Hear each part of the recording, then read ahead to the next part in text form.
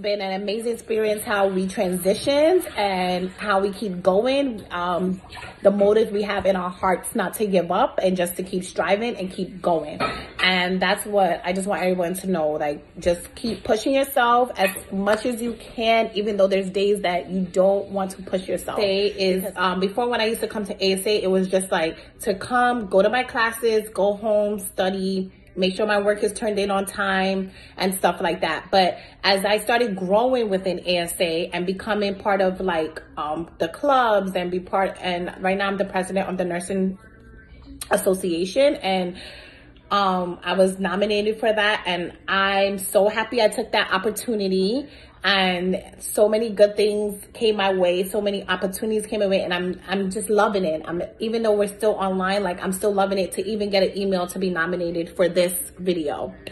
I love the staff. The staff is amazing. Like, they come together for us. Like, through this, they had to hurry up and put something together for us so that us seniors can finish in the amount of time we're supposed to finish. You know, even though we're not going to get a graduation in July, maybe later down on in the year, but they did a fantastic job. I know there's a little bit of glitches here and there, but you know, whenever you want to vent and have a concern, they're always there to listen. They're always opened up to hear your suggestions and stuff like that. So the staff has been absolutely amazing.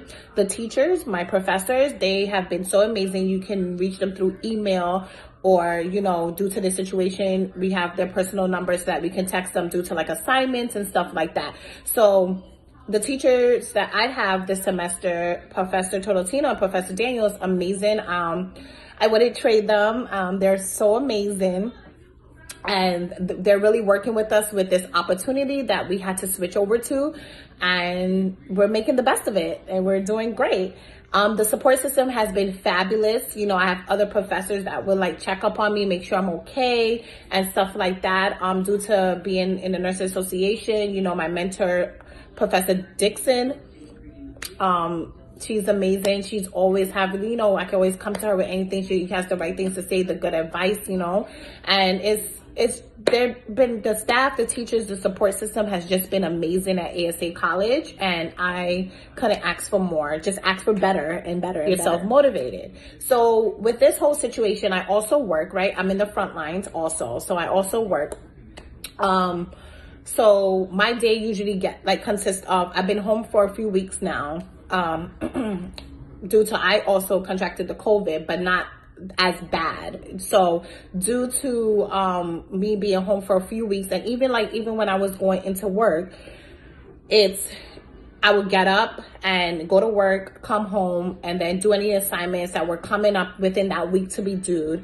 Or now that I'm home, I get up, I have a bulletin board, I write down everything that is coming up to be due. I make sure I get those stuff done, those assignments done, those assignments turned in on time. And then if there's a test coming up, what I do is after I get those assignments turned in on time, so I'm not focused on those are now gone to the side because I already finished them. Now I can focus all my attention on my tests that I have coming up that I need to study. So that's pretty much how I go throughout my day with my assignments and preparing for my exams. My motivation has been just my family, you know, my 2 kids. My motivation is my 2 kids. My motivation is my family. I have a great support system, one great friend that I found through nursing school. So, you know, we work together. That's pretty much it. Like,